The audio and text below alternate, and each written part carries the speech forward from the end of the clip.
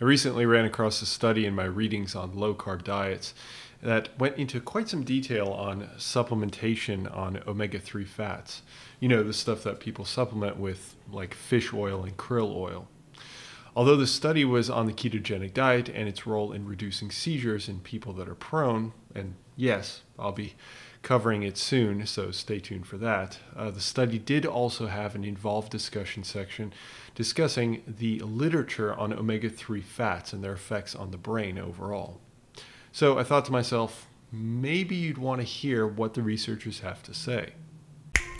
Learn Your Body, a science-based education. You might know this already, but omega-3s are unsaturated fats, much like omega-6s are unsaturated fats. But their chemical structure, though both are fats, is slightly different. I won't go into the chemistry of degrees of unsaturation and bond angle and all that jazz because, well, it's not important here. Just know that omega-3s and omega-6s are unsaturated fats and that they have slightly different chemical structures. Now, why does that matter?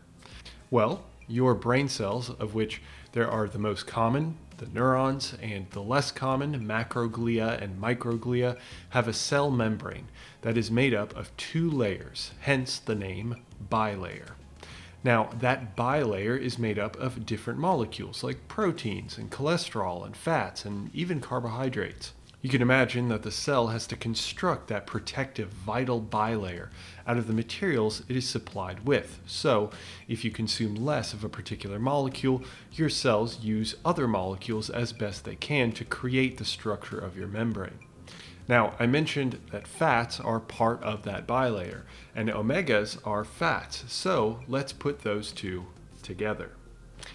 It seems that the exposure to these unsaturated fats leads to changes in the structure of that bilayer. The cells of the brain begin to reorganize their membranes, which changes the fluidity of the cell membrane to undergo synaptic rearrangement.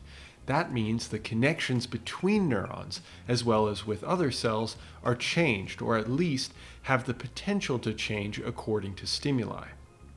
Essentially, the types of fats available to your cells allows you, theoretically, to have a healthier, better functioning brain for the aforementioned reason. On top of that, certain fats are more prone to being damaged over time by unwanted oxidation. I won't go into that here, but generally that means damage to the chemical structure of the fat molecule, thereby making the cell membrane less functional relative to the healthy fat molecule in its place. Omega-6s are more prone to oxidation or damage when compared to omega-3s. This confers a benefit to omega-3s. This has apparently been shown, and if cells are exposed to omega-3 fats, they tend to have a more stable membrane, reducing the chances of unwanted brain activity and increased health of the brain. Now, you may be thinking, great, then I'll just supplement with omega-3s. And while I wouldn't caution you against that, we do need to further understand the context. The rate at which omega-3s are incorporated into the brain takes years, not days. So if you begin supplementation, it would be wise to at least continue for at least 6 months to notice a change. Although blood levels of omega-3s may increase quickly, the turnover and incorporation into the brain is quite slow, as omega-3s are slowly replaced in the brain cells' membranes. Certainly there's much more that could be said on the topic, but I thought this is a great introduction on how omega-3s affect our brain, and certainly something we'll explore with actual data to back up these claims and other points in the future. But let's leave it here. So thanks for allowing me a slice of your time and attention, and consider sharing if you found it informative, and I'll speak to you next time. Bye.